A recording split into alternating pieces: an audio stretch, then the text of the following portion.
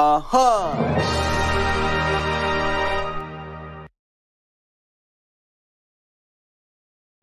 Hello everyone and welcome to Dr. Jankiel's lectures. Today's lecture is about calculating the daily required fluid for a patient. So we do calculate the daily required fluid for a patient in the inpatient setting. When patient is not able to take anything orally or when the GI absorption is not really doing a good job. So the nutrition is not supplemented to the patient. And this is where the parenteral nutrition through the intravenous route comes into play. So we do this calculation through this formula. The formula is basically 1,500 milliliter plus 20 milliliter times weight in kilogram minus 20. There are a few things that I want you to be aware of when using this formula. Number one thing, this formula is only used for those who are with a body weight of over 20 kilograms. So this is only for those who have body weight of over 20 kilograms. One more thing to keep in mind is that this is the total body weight. It's not the ideal body weight and it's not the adjusted body weight. It's only the total body weight, which is the weight when the patient comes in and you take it on the scale. This is the weight we're using. So number two, it's total body weight is the only one used.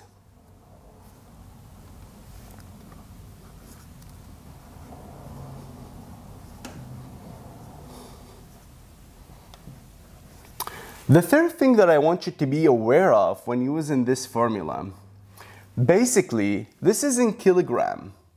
So always keep in mind when having in a question or in any other setting, you're having a patient in pounds, there needs to be a conversion to kilogram in order to apply this formula.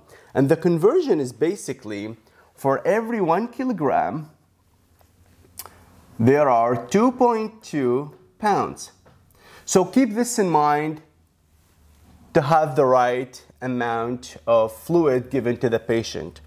The number 4 is basically this formula. Sometimes for some institution, they have a different way of calculating this total volume for a patient, and that through estimation of 30 to 40 milliliter per kilogram per day. So sometimes you may see this formula not being used. Instead, you'll see 30 to 40 milliliter per kilogram per day. This is also could be used in some institutions. However, I haven't seen it so far. What I have seen is this one in the places that I have worked at or done my rotations at. The number 5 things that I want you to keep in mind is when you calculate the total daily volume for a patient, you should include and consider all the medication patient is receiving. Let's take an example. If we're having a patient that is taking a azithromycin and it comes in an IV piggy pack, 500 milligram azithromycin. So, patient is receiving 150 milliliter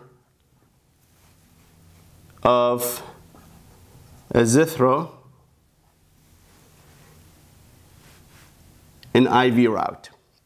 So you should consider this amount over here, 150, in your calculation. So let's say you calculate the whole volume and it comes out to be 1,000 milliliter. You should not give the patient 1,000 milliliter because they're already receiving 150 from their medication over here. So you should subtract 150 from 1,000. So in this case, in this patient, we will end up having total daily fluid of 850 milliliter instead of 1,000. Keep this in mind when you are dispensing or calculating these volumes, especially in those who have such condition like heart failure or renal dysfunction, because the volume could actually be less than what is normally given for other patients. So keep this in mind. It's very important to do the calculation correctly. So let's take into this example to have a better idea how to apply this formula. Question number 1 says, AA is 61 years old male who is admitted to the hospital for back pain. Patient will be NPO. Very important. Whenever you see NPO, this means patient can't take anything orally. So they're being basically given a parenteral nutrition over here instead.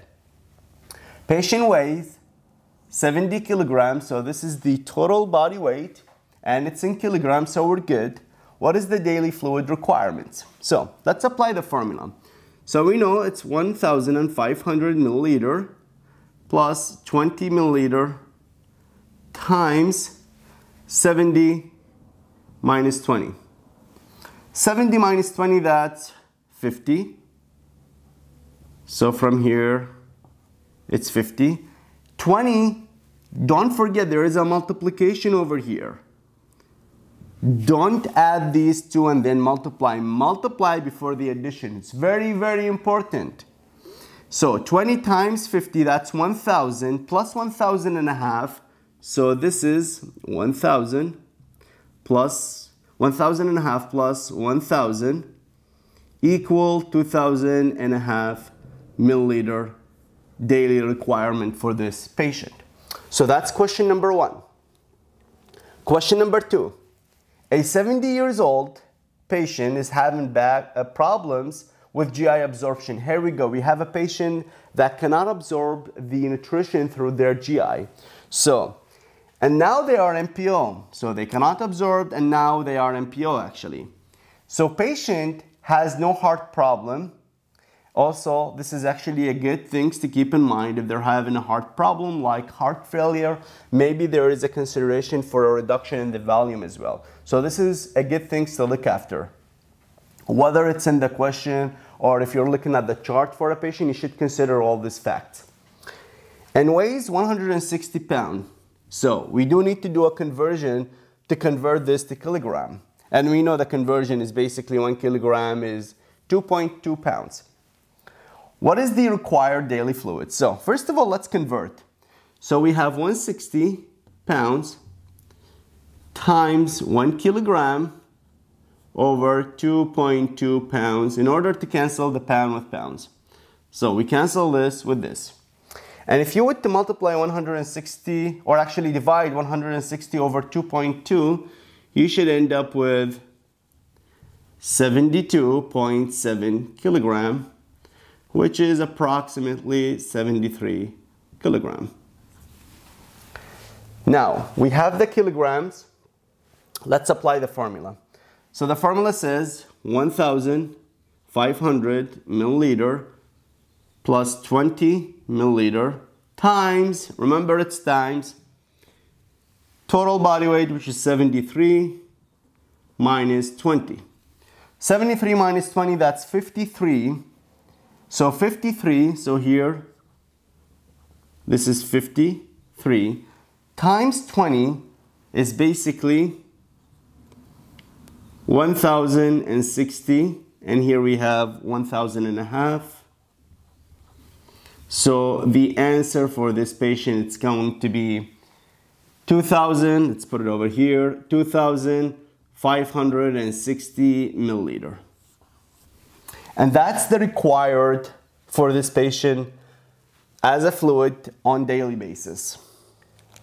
So this is it for this video. If you have any questions, please leave them in the comments below. And as always, thank you for watching.